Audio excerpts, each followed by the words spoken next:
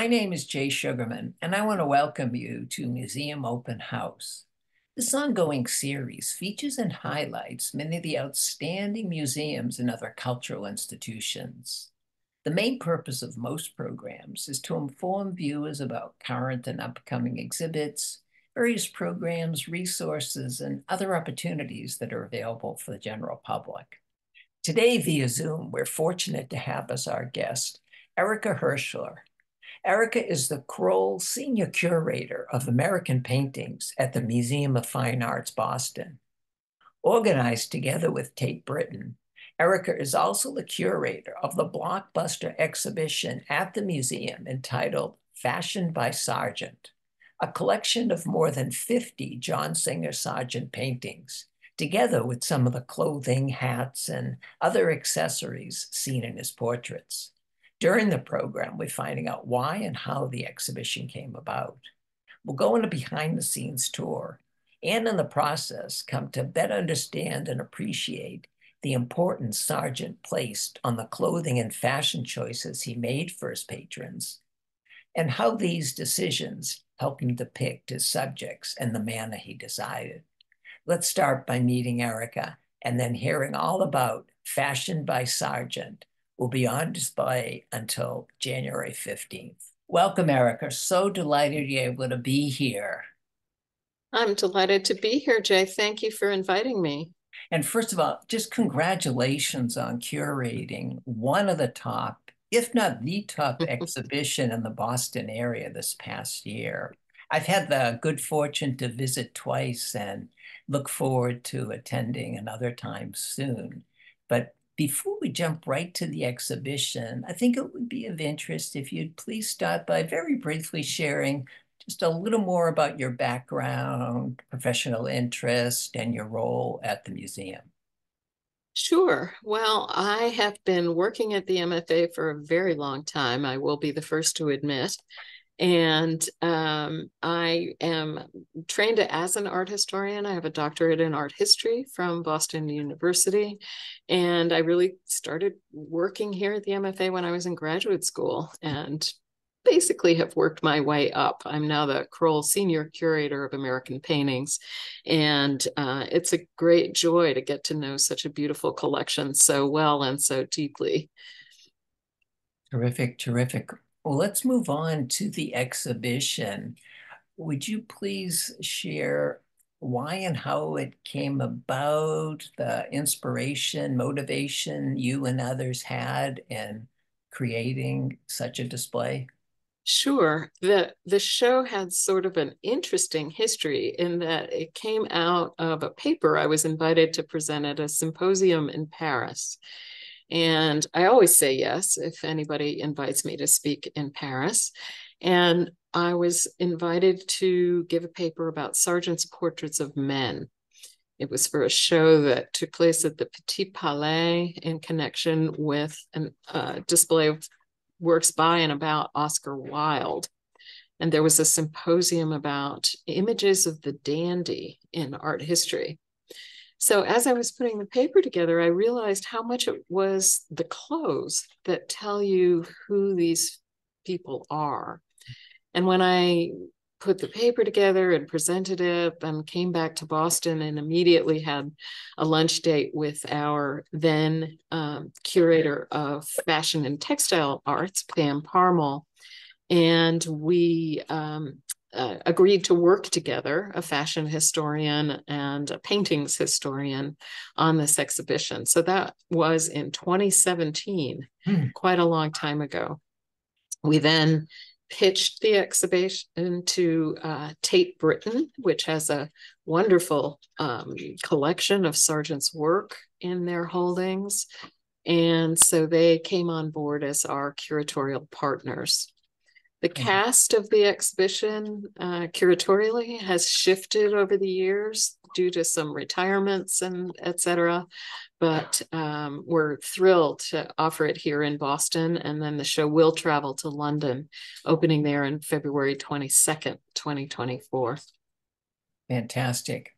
You know, as we make our way through the exhibition, would you give us an overview, please, of the thinking behind the organization, the different themes that you and others had in mind to display these incredible works?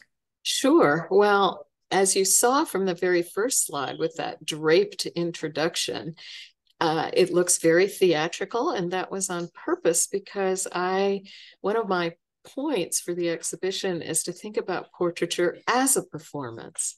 It's costumed, it's dressed, it's posed. And so the show is arranged thematically rather than chronologically. We provided that timeline that you saw to help our visitors situate themselves in Sargent's life. Sargent lived from 1856 to 1925. And in fashion terms, he lived from the time of the hoop skirt to the time of the flapper.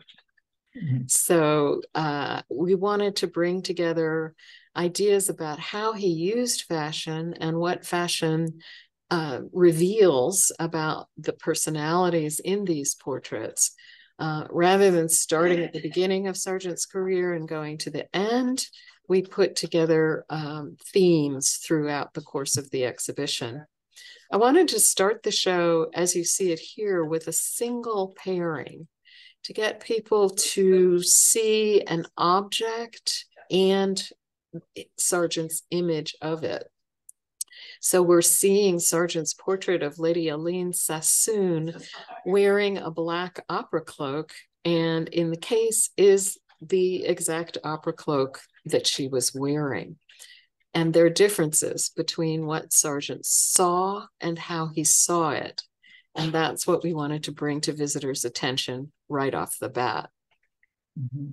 And as we continue, we enter another wonderful room with terrific backstory to it as well. Our designer, Louisa Respondek, is relatively new to the MFA, and she put together a narrative flow and thematic look of the exhibition that's quite different from the way we've used the spaces before. This room was intended to evoke an artist's studio. You can see on the right-hand side, there's a large window that replicates the window in Sargent's studio in London. So we wanted to talk about Sargent as a painter and what his artistic preferences were. And among them was a great preference for painting sitters in black or in white. Mm-hmm. He painted his sitters in black or in white more often than he painted them in any other color. So the first gallery is devoted to images of men and women in black and white, like the beautiful portrait that you see on the left here of Mrs. Edward Davis and her son Livingston, a real symphony of black and white. And from here, we get a peek into the next gallery area. Yes, you walk from an area that talks about Sargent's artistic preferences to one that also includes the role of fashion in the lives of women of this period and in this, if I can put it this way, economic category. In other words, wealthy enough to afford clothes made, for example, by the House of Worth, one of the leading, not the only, but the leading fashion houses that were established in Paris in the late 19th century.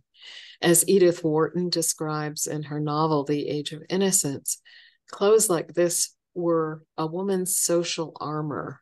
Mm-hmm. In other words, if she knew the right kind of dress by the right designer to wear at the right time of day to the right occasion, she was given the confidence to be able to navigate an unfamiliar social situation.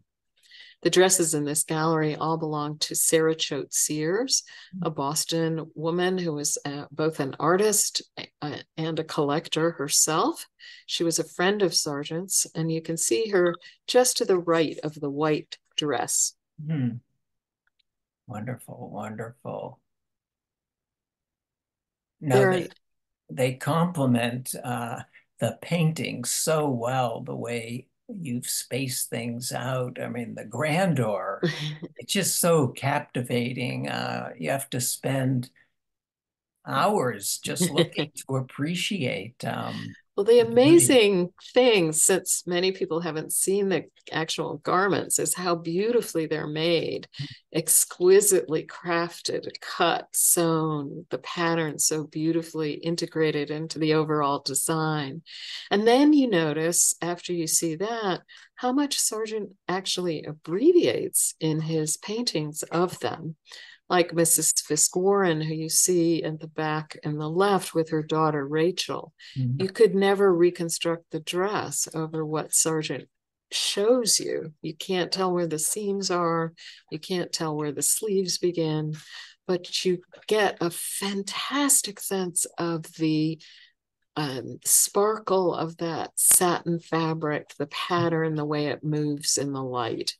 So he's telling you about the garments without a meticulous description, but a real feeling for form and light and color. Oh, it's such a treat to be able to just be right in front of any and all of these paintings to begin to appreciate the incredible craftsmanship of Sargent. There's some wonderful paintings from our own collection here, like Mrs. Boyd with her sort of periwinkle pink polka dot dress in the background, or Mrs. Fiske-Warren and her daughter Rachel.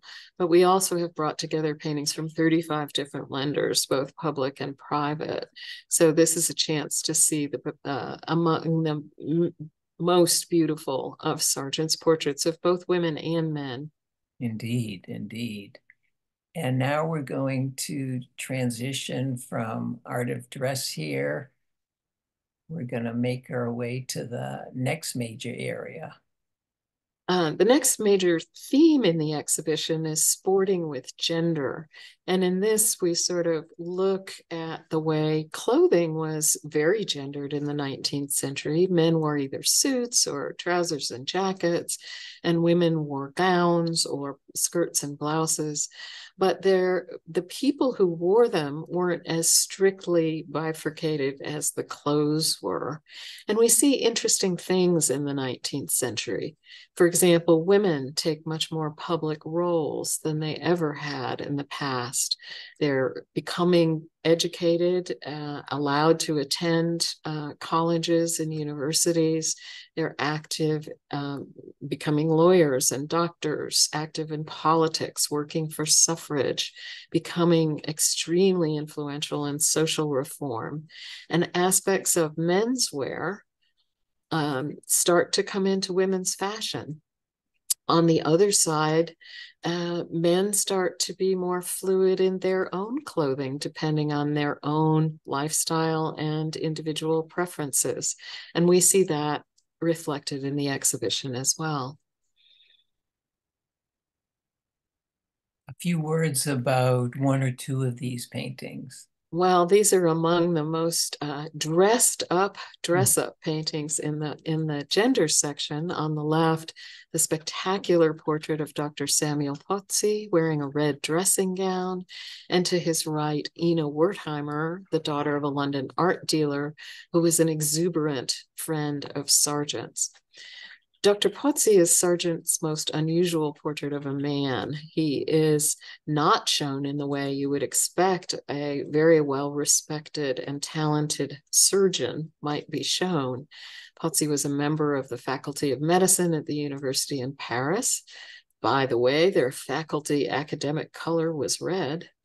But Sargent doesn't show him in his office with a wall full of books behind him or a microscope on his desk. Instead, he shows him at home, and the original title is called Dr. Pozzi at Home. So he's shown as an artistic personality in this brilliant red dressing gown and Turkish slippers with a red hanging behind him, almost as if he were stepping out on stage to acknowledge his audience. It's Sargent's most unconventional portrait of a man.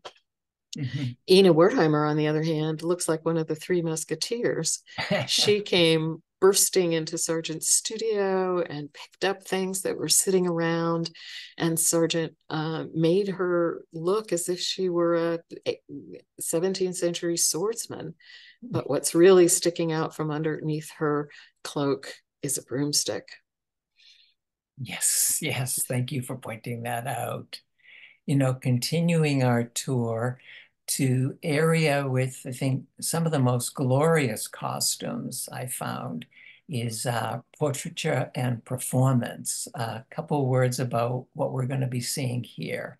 Sure. Well, we've seen these portraits of people sort of play acting in the last two that we looked at. Now we're coming into a section of the exhibition that shows actual stage performers. This is the Spanish dancer Carmencita, who was known for dancing the bolero. It's a sort of swirling dance that would make her skirts rise up and her ankles show. She was thought to be very sexy. You can judge for yourself, as she was one of the first women to be filmed by Thomas Edison, and you can see her dance if you go to YouTube. If you go back for a second, if you don't mind, we have her actual performance costume here, and you can look at the difference between the incredible beaded and sequin decoration on the garment itself and the way Sargent painted them in a very abbreviated, lively flickering of brushstrokes that gives all the sense of Carmencita's action as a dancer. Most definitely. This is in a different section of the exhibition. This is a section called Fashioning Power, or in a 1980s terminology, we can just call it power dressing. You see in the left background, the Lord Londonderry, the Marquis of Londonderry, wearing every decoration that his position as a very high aristocrat allowed him to wear at the coronation of Edward VII. So we can tell his rank and his importance by what he's wearing. On the other hand, the portrait of Mrs. Inches on the right, along with her gown, just at the center of the photograph, shows her channeling the power of art history. This is a 3/4 length portrait, very demure, with a French style frame that evokes 18th century French portraiture. And so it gives us a very modern woman who also shows the great respect that both Sargent and she had for art of the past. Mm-hmm. Next to her, wearing an equally décolleté dress, I might add, Mm-hmm. is Sargent's most famous portrait, which is now best known as Madame X. Madame X is shown as the quintessential Parisienne, stylish, wearing a very elegant gown that unfortunately does not survive.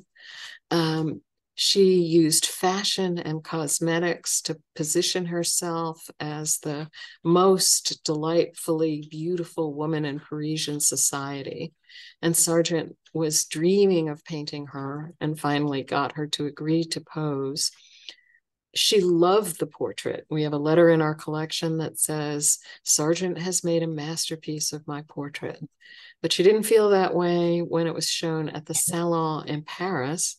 And as a friend of Sargent's put it, the painting is surrounded by shoals of jibing women.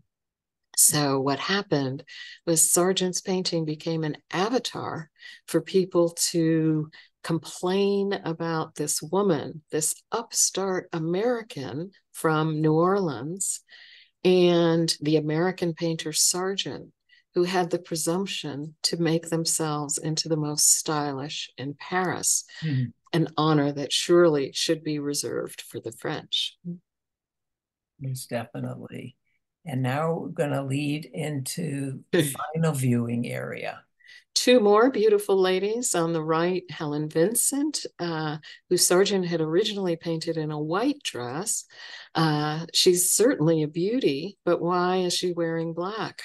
Well, Sargent changed his mind towards the end of the sitting. He scraped out the white dress and he painted her in black. And I don't think she ever really changed her clothes. I think Sargent just changed them for her. Or as he said in a letter to a cousin, I am in the thick of dressmaking and painting.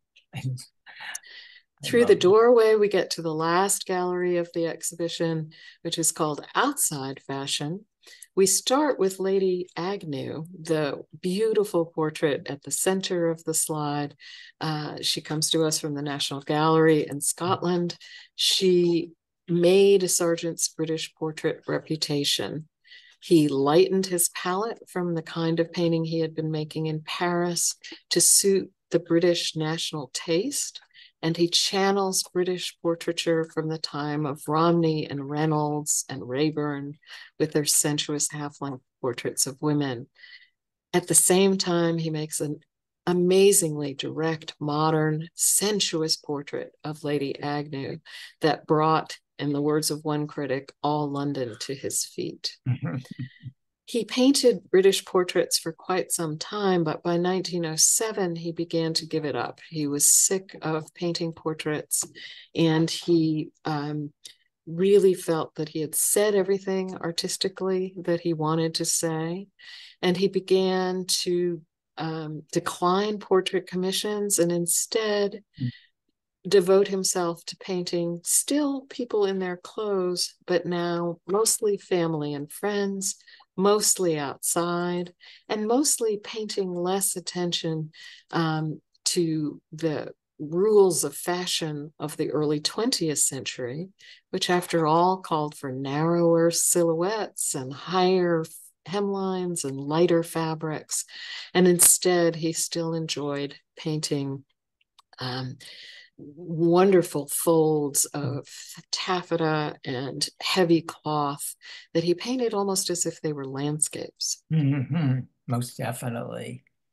And another wonderful feature complementing the exhibition is a terrific book that you and others put together, sort of the catalog for the exhibition. Would you share a little bit about this wonderful volume? Absolutely. We had a long list of authors, guest authors for this book, from Richard Ormond, who is a scholar of Sargent and the artist's great nephew and a great expert on the artist's work, to fashion historians, cultural historians. We have a combination of longer essays about the role of fashion in the art world at this moment, to short essays on individual paintings, among them Madame X and Ellen Terry and some of the other spectacular loans that we have in the exhibition. The wonderful thing about a book is that it lasts longer than an exhibition. So as you can see from the next slide, our show closes here in Boston on January 15th. It will travel to London. It will be at Tate Britain from February 22nd until July 7th, 2024. But the book, we hope, will last forever. Oh, for sure, for sure.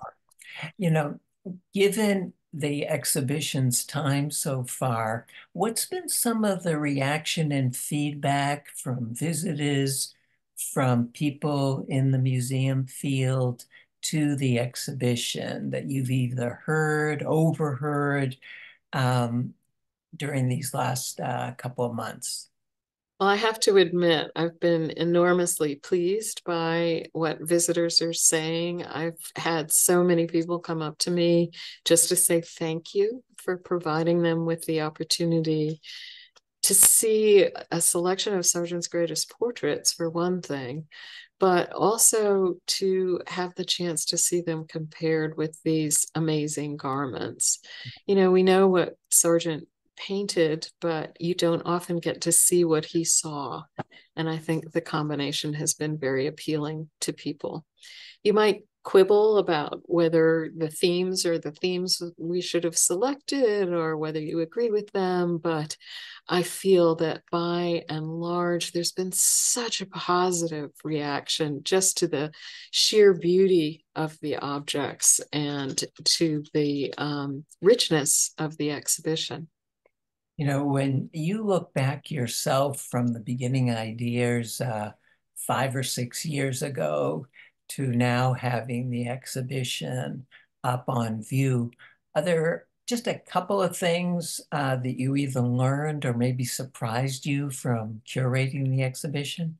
Absolutely. And it always takes about 3 to 4 years to put an exhibition like this together, to gather the loans, to decide what you're even going to ask for, to write the book.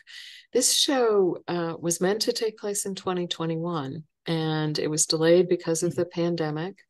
I was thrilled that the museum never gave up on it and simply pushed it forward to a moment when we thought people would be coming back to museums and international shipping would resume. I have to say that I learned to think more deeply about self-presentation. And I think it was all those years on Zoom, just as we're on Zoom now. If you think about, what am I wearing today? How do I look? How do other people see me? I think those ideas came much more to the forefront for me over the course of putting the show together than I would have expected.